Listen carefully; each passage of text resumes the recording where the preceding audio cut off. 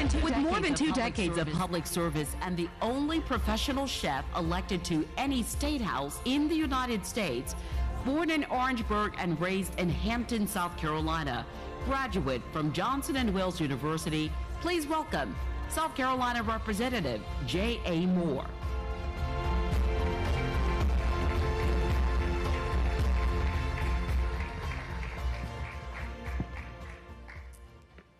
Thank you, everybody.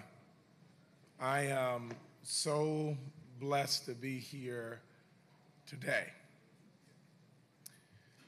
Arguably, the hallmark of Joe Riley's career was his commitment to racial equality.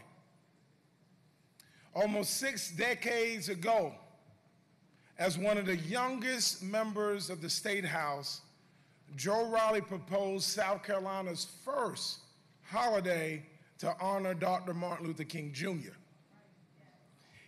You can clap for that.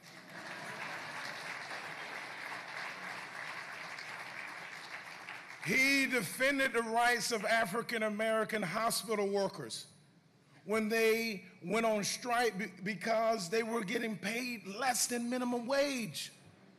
And as mayor, Joe Riley hired African Americans in prominent positions and displayed portraits of Dr. Martin Luther King and DeMarc Vesey in state buildings. He organized and led a march walking from Charleston to the State House in Columbia, urging state legislators to remove the Confederate flag on top of the Capitol building. Wait, it gets better, it gets better. That next week it came down. And it remained down in a less prominent place on the State House ground until finally it came down in 2015.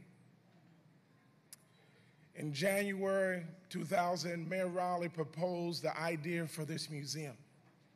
That was 23 years ago. I was 15. This journey has been long, with lots of ups and downs, lots of challenges, but one constant, one consistent, one courageous leader, Joe Riley. He never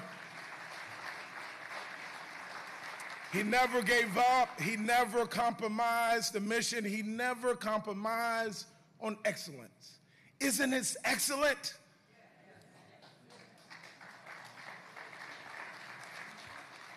See, when I first moved to Charleston 20 years ago to go to college, there was 4 people that my dad told me I needed to meet.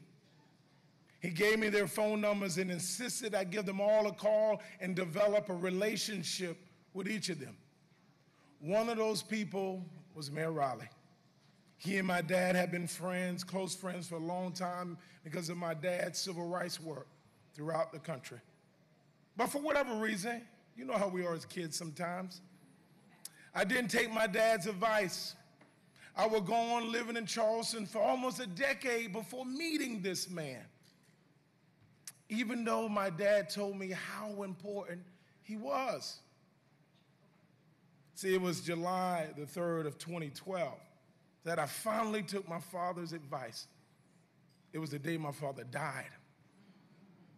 I don't know why, but the first person I called once I got the news from my mother was Mayor Riley. He picked up the phone even though he didn't know who I was. Later that day, we met in his office. He gave me a hug as soon as he saw me. We talked a while. And he called my mother, gave her his condolences, and said we finally met. Despite being the mayor of this city, he stopped everything he was doing to acknowledge my humanity. I was so deeply appreciative of that. It was that humanity that kept our city together 3 years later. On June the 17th of 2015, when a white supremacist killed 9 parishioners, including my beloved sister, Myra Thompson, and the Mother Emanuel AME Church. In that moment, Mayor Riley's humanity and from the heart ability to comfort the downtrodden helped heal the damaged and divided city and nation. We are here today because of this extraordinary man's humanity, his leadership, his vision, his relentless pursuit of equality and excellence. It's with a humble heart and gratitude to all of you